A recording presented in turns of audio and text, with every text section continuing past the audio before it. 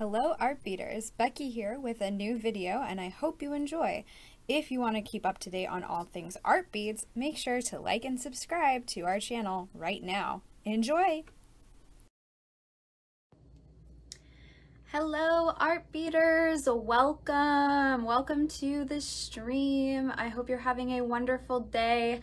I'm Becky with artbeads.com if you're new here, and we have lots of fun and exciting things to talk about today. If you are looking for some jewelry inspiration, to see some pretty beads, to learn more about how to make jewelry, you are in the right place. So I have a lot of inspiring things to share with you today. Someone asked if we could show how to use metal hole punches. So I'm going to be showing you how to use our various metal hole punches with metal charms and pendants like the ones from TIERRACAST, and also some nice brass patina options as well. So I'll be showing you how to do that. So these are our metal hole punch tools, and they come in a couple different styles. You can get them like where they look like pliers, and they come in a few different sizes. These are the 1.8 millimeter hole punch. So the hole that you're going to make with that tool is going to be 1.8 millimeter in diameter. I think this one comes in 1.5 and 1.25 millimeter as well. And then this one is a twist one. So it's got this opening where you put your item that you're going to hole punch, and then you twist down. And this one, I believe, it makes 1.5 millimeter holes on one side and 2 millimeter holes on the other side. So this one is going to be great for some of that thinner metal, and then this one is going to be great for thicker metal that's harder to punch through with the pliers. So metal hole punches are great for items, especially from TIERRACAST. TIERRACAST items are pewter, so they are soft enough to punch through. So great if you want to just add more dangles, make a link out of your pieces, your charms and pendants. These earrings, we punched a hole in the bottom to add a little charm dangle, and we did the same for these earrings as well. We turned that circular TIERRACAST piece into a link by punching a hole at the bottom and adding this gorgeous Swarovski drop. Isn't that fabulous? What a statement. So it's really easy to do.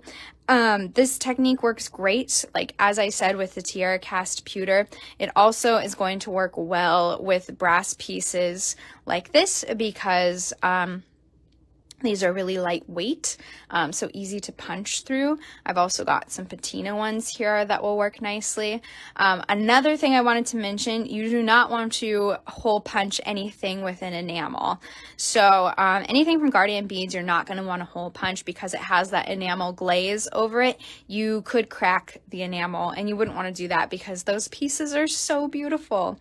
So I'm just going to show you how easy it is to use these tools when you're doing some hole punching. So I thought this was a really beautiful shape. I would love to add a little dangle to the bottom. So let's see if these pliers are going to work for that. So I've got it lined up nicely, and I'm just going to give it a good squeeze. And I think that went through just fine. And then you take it off. And taking it off, you're going to want to make sure you get that out of there all the way. And then I've got a hole there. And it looks like sometimes you might have to ream these holes to get that extra metal out. Just use your little file set or do another punch to clear it. I just did another punch and I've got a beautiful hole there. So now I can add a little dangle, turn this into a link. So easy. So that's really easy to use. If your metal is thicker and you need to use this one is really easy to use as well. So I'm just going to insert this piece. I really like this shell. You could potentially put a hole like between each ridge on this shell and make some fringe, some mermaid fringe earrings. Ooh, I might have to do that.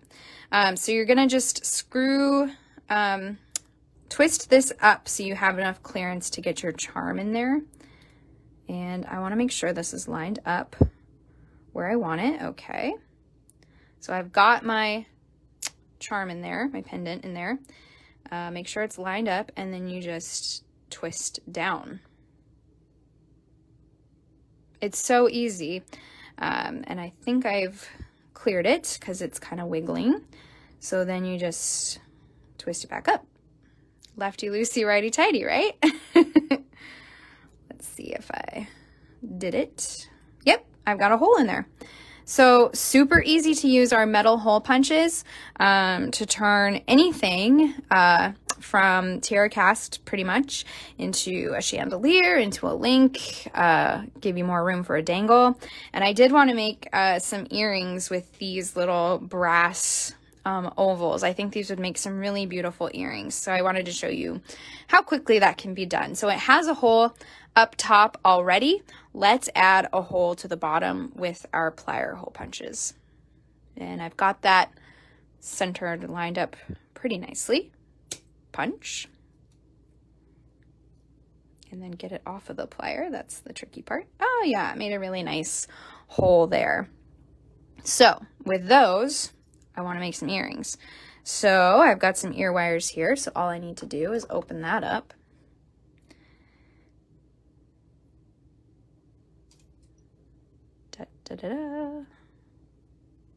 Add that to the top. Close it, and then that's ready to go. So we've got the top, and then I wanted to add this cute little drop because I think that would be so cute. But I also want to add one of these fire polished beads. And again, I have links to everything you see here in the video description. We also have a wonderful photo step-by-step tutorial for using metal hole punches, so check that out as well.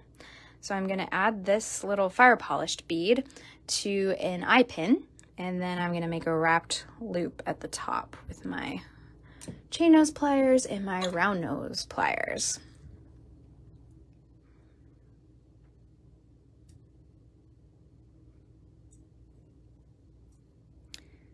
And then do a wrap.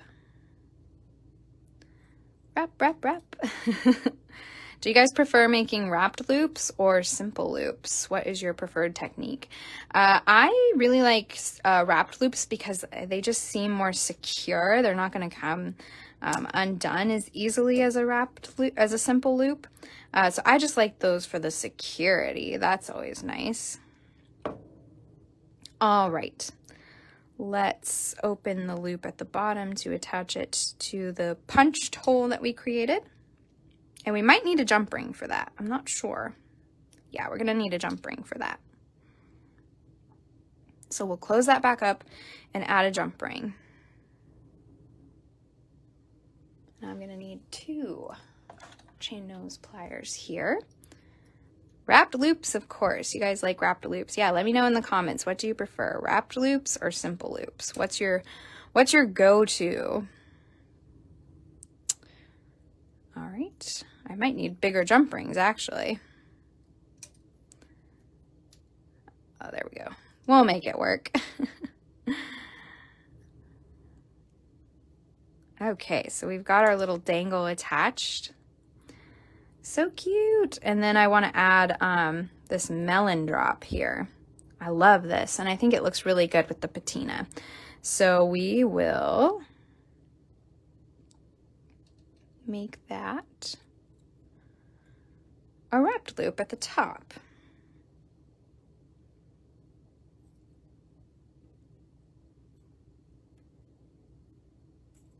There's something so relaxing about making jewelry. It's just so fun. I typically like to have nice relaxing music on when I'm making jewelry, just because it gets the creativity flowing a little better. Oh, not my best wrapped loop, but it'll work. Practice makes perfect with these wrapped loops, am I right? Okay, so we've got a wrapped loop there, and I'm going to use another jump ring to attach it to my earring. Yes, gotta have nice uniform wrapped loops. Attach that to a jump ring and attach that to the jump ring. Yes, they are more secure, those wrapped loops. All right, and make sure our jump ring is closed nicely. Whoops! Oh my goodness, everything went flying. Let's get another jump ring there. You guys ever have beads go flying when you're working? It happens to me quite frequently. And then you find little forgotten treasures in your carpet later. All right, there we go. There, that's pretty. So really cute. So that hole punch allows you to add a nice little dangle to the bottom of your earrings. These would be super cute as earrings just by themselves, but adding that dangle, I think, adds a little bit more. So yeah, don't be afraid to try our hole punch pliers. They are really great for punching hole in the brass and in some TIERRACAST pewter components, and we do have those different styles. These are great for that lighter, thinner metal. And these are great for those heavier metals, or if you have pain in your hand from gripping something like this is going to be easier on your hand for sure. So check out those hole punch pliers. I've got links in the video description to both of them and the different sizes that we have in our on our website, artbeads.com. I did not put this patina on myself. These come with the patina on. If you wanted to do your own patina on these, you certainly could. So all kinds of different ways you could use those hole punch pliers. Thank you for all your nice comments and for tuning in. Make sure to let us know what else you would like to see in the comments. I love hearing your feedback, and that's really helpful for us to know what you guys want to see. We want to make sure that this is all helpful to you in your jewelry making journey. And thank you so much. I will see you guys next time. Remember, we go live on Facebook every Thursday, 10 a.m. Pacific time. So I will see you next time. Bye.